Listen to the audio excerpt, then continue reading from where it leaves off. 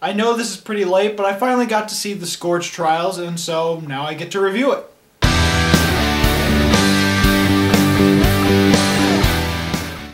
So the Scorch Trials is the sequel to a surprise hit that I really enjoyed. It's a sequel to The Maze Runner. The Maze Runner was another young adult novel adaptation that I wasn't really expecting much of going into it, but I was highly surprised. I really loved the action, I loved the characters, and I really enjoyed it. The only downfall is the ending was really awful. And so what could have been a 4.5-star film was more of a 4-star film ultimately. And so now the Scorch Trials comes out a year later, and it definitely felt a little rushed. So the Scorch Trials starts right where the Maze Runner left off. The survivors of the maze all get sent to this facility where other maze survivors have been brought to. Yeah, apparently Wicked had a number of mazes other than the maze that we saw in the first film. And when this facility is run by Peter Baelish, well, you know that something is awfully wrong. Thomas soon discovers that this was all part of Wicked's plan and they're still captured by Wicked. And so him and the other survivors all escape and they enter the Scorch. So now it becomes a post-apocalyptic action movie, and it's still good. And so now Thomas and the other survivors not only have to survive the desolate desert of the scorched earth, but they also have to survive the zombie-like infected people that have got the solar virus or whatever it was called. And they have to find a way to get to this possible resistance. I just still think that The Maze Runner is a little bit better of a film. I like that despite the movie being 2 hours or more long, it still felt like a really fast-paced action movie, and I didn't feel like it was too long of a movie. I still care about the multiple different characters that survived the maze. This is also definitely more of a straight-up action film rather than a mystery that the first film was, and you lose some of that Lord of the Flies element that the first movie had.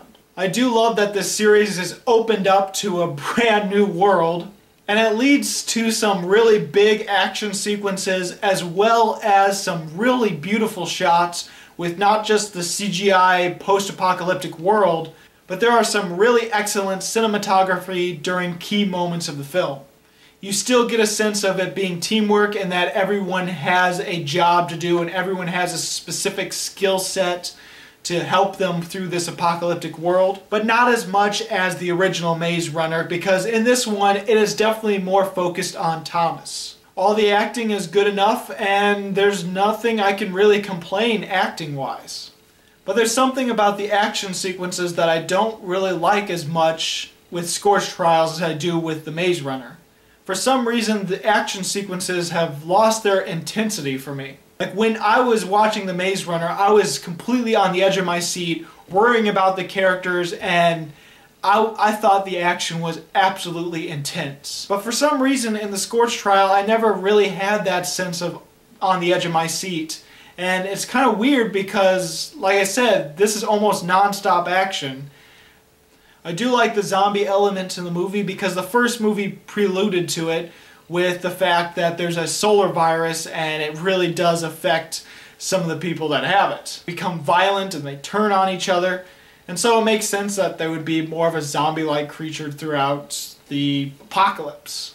The zombie-like beings in the later half of the film were definitely kind of cartoony CGI and almost reminded me too much of clickers, to the point where I wasn't really scared by them.